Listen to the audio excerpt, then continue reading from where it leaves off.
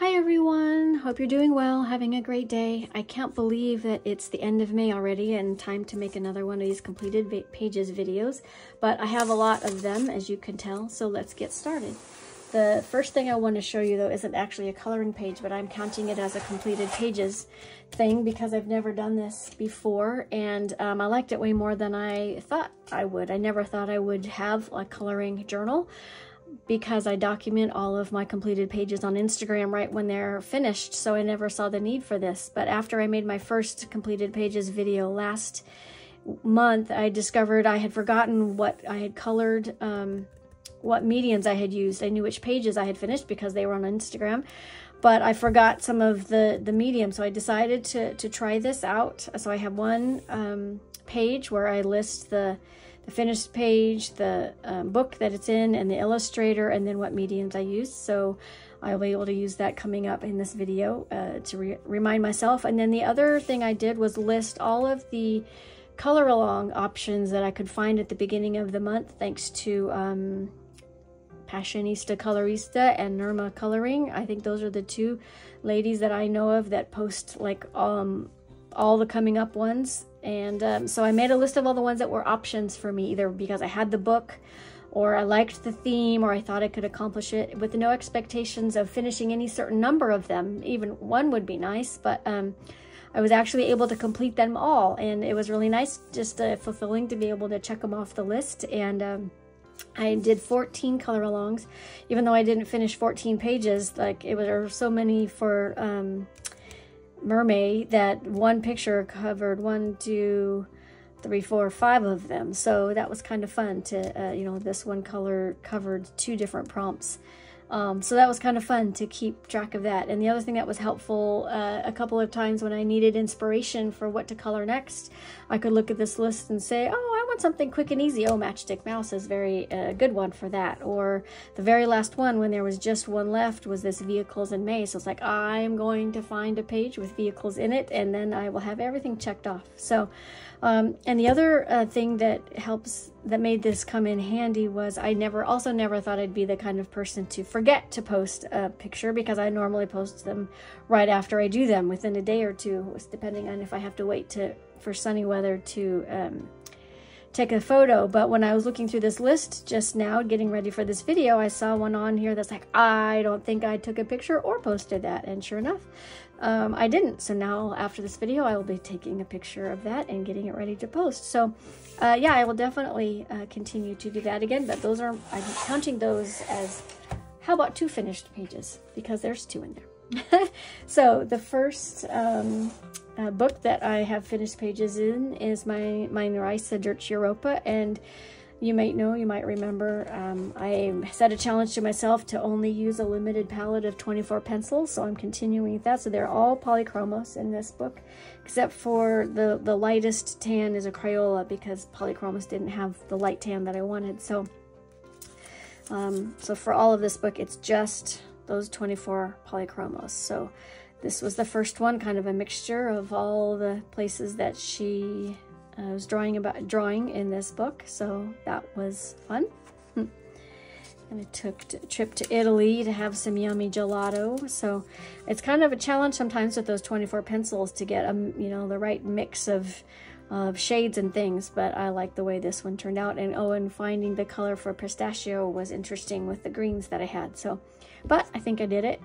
So yeah, that one was fun as well. And then the last one on this page was a real simple little squares. I normally color these when I'm at Starbucks, because the other goal for this book is the having people color in it in public places. So I will link the video where I explain more, because I'm a little over halfway done, and I made a video for the halfway point and explained that having strangers color in my book, it's an international project now. So that was a lot of fun. The next book is this coloring book. That's the title, by Nina Stajner. I don't know how to say her name. I'm so sorry.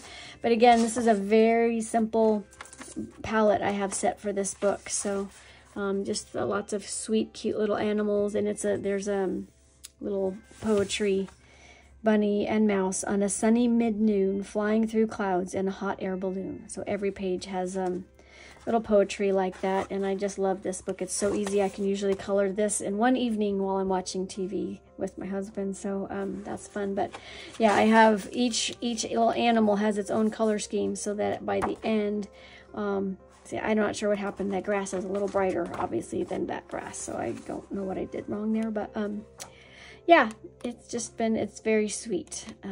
And I'm looking forward to coloring my next. So it's very fun to just have when I just need something mindless and easy. And this is another one. Another one like that, an easy one, is Matchstick Mouse.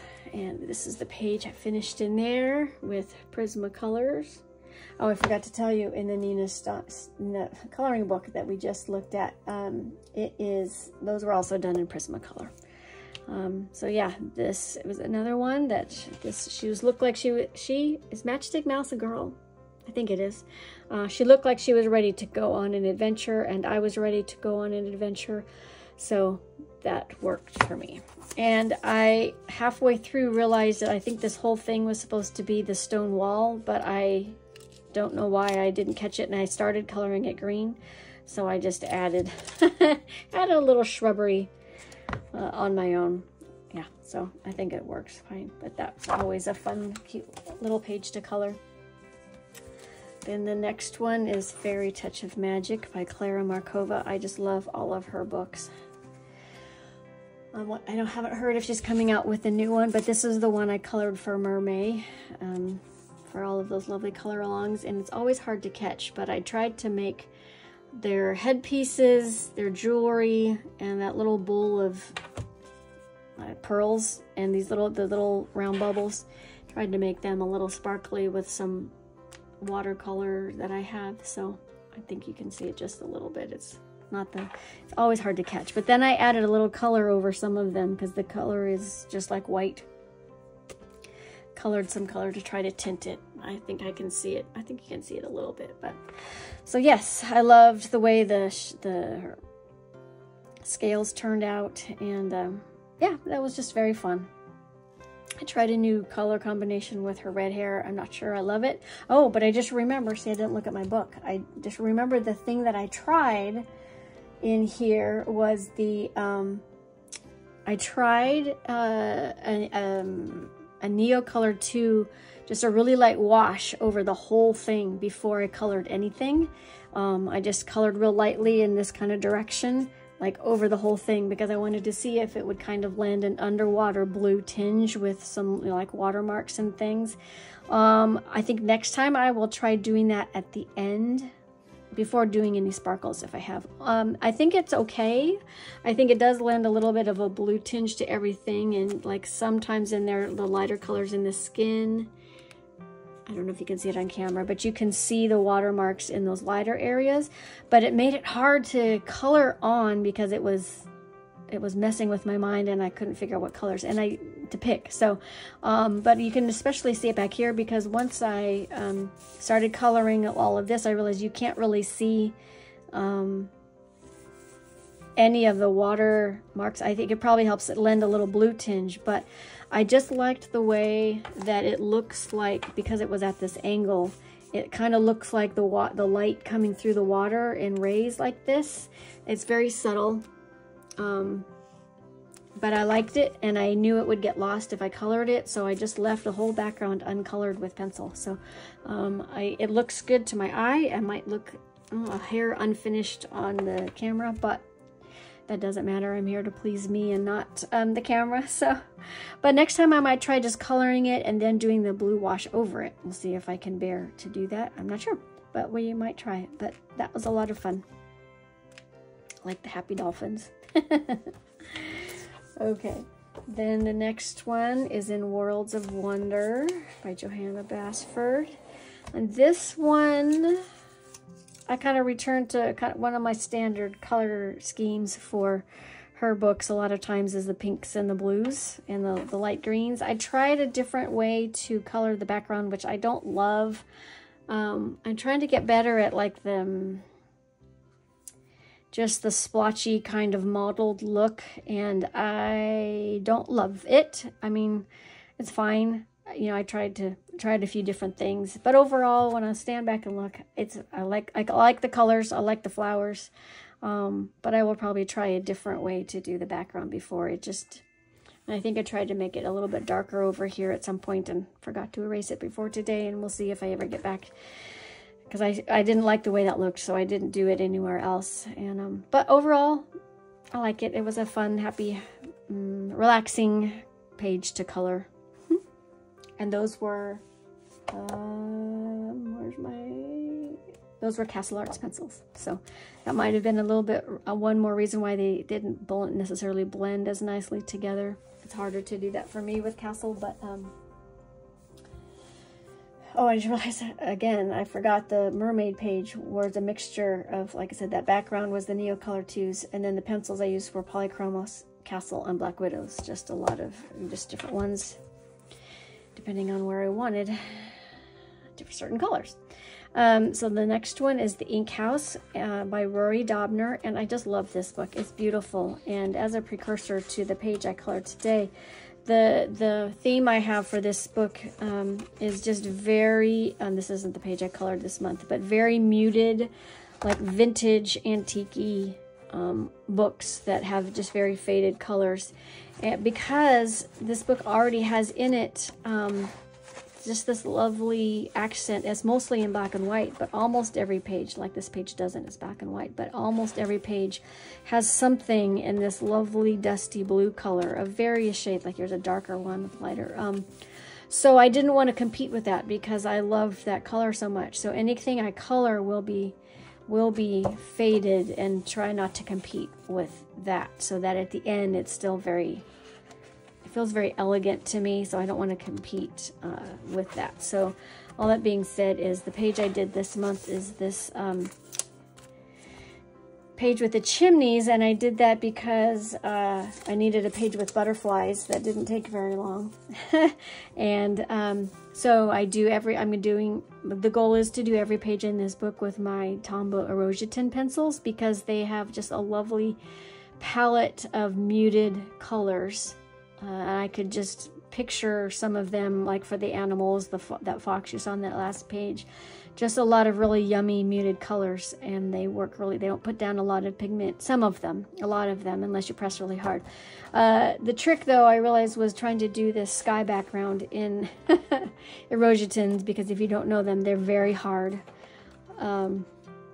So that was a trick. I mean, it's not as smooth as it possibly could be, but I'm not going to put any kind of blender or anything on it because I do not want to warp these pages at all. It's just a fun, quirky book, and I love it so much that I'm trying to tread very lightly in this book. But I'm excited to do more pages in them. I've seen lots of beautiful ones, but so yeah. So that was the one for today, or for this month. Okay, the next one is in Find Color by Gugeli. And I think next month I'm going to put my list, I'm going to put my books in the order I finished them, because it takes me too long to find them on my list. So this is the page I did for it, and it was another experiment. I'm trying to experiment with watercolors and watercolor pencils and, well, water-soluble mediums, that Neocolor 2 in the last one, or in the earlier one isn't a pencil, obviously, but so I did the background in some watercolor pencils that I had on hand. They were Faber-Castell Aqua pencils. I got them, or Gold Faber Aqua, I guess is what they're called. I got them to experiment with, and I remembered that I had them. So it's only the first or second maybe time I've used them. So I definitely have a lot to learn, but I think I want to experiment more with watercolor pencils or Inktense. So I'm just trying to practice, but this book screams for watercolors to me, so that's why I want to get better at it so I can use more. But yes, I just love this book. It's just so beautiful and different than anything I have. It's very textured, so it's hard for me to color on. That's why I think watercolors will work well. I just need to get better and have it not be so splotchy. But yeah, I loved the colors. I tried an experiment that I don't love with, I was trying to shade this purple down into the lighter blue, and for some reason that just turned out looking like dark blue spots, even though it's a lighter blue color. But overall, I love this book. I love these colors. And yeah, so that was one that I really liked. Okay, the next one was another experiment that, I'm not sure. I bought this book last summer on my trip to France. So this is one of my souvenirs. This was shrink wrapped, and it was a color by number, like a mystery book. And I didn't have any of these before, so I was really interested to try. But what I discovered when I flipped through them is a lot of times, not necessarily all of them, but some of the pictures were very easy to tell what they were. Like, that's a wolf. And that's going to be, I think, some birds. Because of the way they're drawn. See, that's another bird. And that's like a monkey or something. So I was hoping that I wouldn't be able to tell what the thing was when I looked at it. Oh, this is a fish. So now I can see it, their eyes, mouth, and the tail. So what I tried to do, my experiment with this book, was to just randomly thumb through but not look, and slip a piece of paper in there to cover up this part, and then raise it up just to get the colors, you know, to set the colors that I was going to use. And then start at the bottom. I would move the paper up and just color a little bit at a time, because obviously I can't tell what those are, and do that. So that was my experiment. But what I discovered is when I'm coloring like that, you don't necessarily know where the border is, and so you color directionally to get to the border, and then like the next square, oh, that's the same color, so now I have it. I tend to at least color darker at the border, not on purpose, but that's just the way it is and the way that the pencil lines go. So what happened, which I don't love, is starting at the bottom, there's all kinds of directional lines and things, and I don't know, by the time, you know, I'm not one to quit anything. So I was like, I'm not quitting. But by the time I got to here and realized, well, I was probably about here when I realized it was a peacock. Like, okay, well, now the surprise is gone. But I continued to do that just so it would be the same. And by the time I got to here, it's like, I don't love this. But I'm not going to quit. And about here, I thought, well, when I get done, I'll go back and go over it again and blend it and try to get rid of all those directional lines and kind of make it more a finished page. But then by the time I got here, tends to happen a lot with coloring pages, like I just want to be done, and then I never want to see this again. Does that ever happen to you guys? Please tell me that happens to you guys. Put that down in the comments. Do you ever just, I have to finish. I can't just abandon a whip in mid page. I can't remember if I don't think I've ever done that, unless it was for like a contest. Rita Berman has done some contests where I just didn't get it done in time, and I knew that page was going to be in her book that she was promoting anyway. So I do have a couple of those that I just threw away because I ran out of time. But I will finish those pages in the book. But by the time I got up here, I was like, this is just going to be what it is, and it's going to be done. It's not beautiful, but it was a fun experiment. I'm not sure I'd do it again. Probably, like, if I color in this book again, probably what I would do is, like, this one's a zebra. I know it's a zebra. If I'm in the mood to color a zebra, and this is the only book I have that has a zebra in it, I would just color it. I mean, I'll still do the color by number thing. But now that you can see all the segments together, like these are all 5, so whatever color it is, I will color that all together so I don't have all these random weird lines going everywhere. That makes no sense. But by up here, by the top, I was speed coloring. So, but the one benefit I did discover, because I used Prismacolors, I believe, right?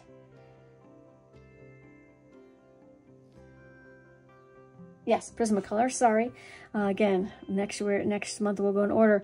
I used a metallic, and I think that's the metallic bronze, and it doesn't look metallic, but it's the perfect light brown color for things that I struggled to find, I think, in Prismacolor. So that metallic bronze is definitely going in my regular rotation now of regular colors. I tend not to look at the metallics or the neons too much, but maybe they all deserve a second look to see where they could fit. So that was the benefit of this book. Okay, and the last page is not technically done, but as I'm filming this on May 29th, I have technically 2 more days to finish the month, and so it will be done probably today, so I'm going to count it. Is the third section of this 17-foot long book. I'm doing it not in panels like it's folded, like a smart person would. I decided to do it as a square so it would be easier to post on Instagram. Well, it's harder to photograph, but so the last page ended about here-ish. I don't know exactly off the top of my head, but this page ends about here-ish.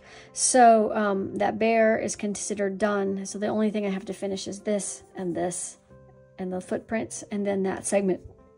Oh, and the little ghosty things. Then that segment. Oh, and the nest, see? Okay, well, I'm still going to finish it today because it's 98% done, I would say. So, yeah, this is just a lot of fun. It's been a mixture of Black Widows and castles, pencils, I believe. In this segment, I've used different pencils. Like, you know, this is Luminance, and my goal is to use all the brands of pencils that I have, all 8 of them, just to see how it works on this paper. But so yeah, this is the segment for this month. You know, you gotta have a pink wolf and whatever this is. I'm assuming that's a critter. I don't know, but it's purplish pink. Yeah, so this page is just wonderful. I love it so much, and the next segment should be fun too. I think the next segment we're getting into is Mexico. We've got some Incas and Aztec, Incas or Aztecs, Mayas. I don't know. There's some pyramids coming up. And yeah, so that is the last page that I have colored for this month. The other thing I'm going to share, though, it's in its finished stage for what it is, but the page itself isn't finished, and let me explain. When I saw that mushroom page in the Rooms of Wonder that you all know, all the teeny tiny little mushrooms, I thought, oh gosh, that's going to be a bear to color. But I decided to try something different with it when I can't remember when I got this book. I don't know if it was shortly after. I don't know. At some point, I don't remember when I started this book, but at the end of October of last year, of 2022, I decided that I was going to keep this by my table where I color. And every day that I color, which is pretty much every day, I'm going to color one mushroom in some of the colors that I used that day. And then I would mark down the date. So it's kind of another little coloring journal kind of thing. So I did over the holidays, Christmas, I think, at some point, maybe it wasn't Christmas, at some point I had to clean up my living room because that's where I color, and I put this away and then I kind of forgot about it. So I am missing like a chunk in there of almost a month's worth. So if I would have not forgotten, I would have been, because I color in rows and then I'll come down this way, so I probably would have been like, all of this probably would have been done by now. But my goal is, I think this will be done by the end of the year if I don't miss any more. And then this one isn't done because it's flesh color. It was February 12th. I know what book it's from, and I just keep meaning to go back and doing it. But that will be fun to be able to show the progress. So I'm considering this complete to this point because that's where I am. And next month, hopefully I'll be down here. And every month after that, I'll show you. And then hopefully by the end of the year, we'll be all the way down here. So we will see if that comes true. So I'm looking forward to next month and doing another page like this. And we'll see how much I get done. I hope you have a great day. Thanks for joining me. And I will see you soon. Bye.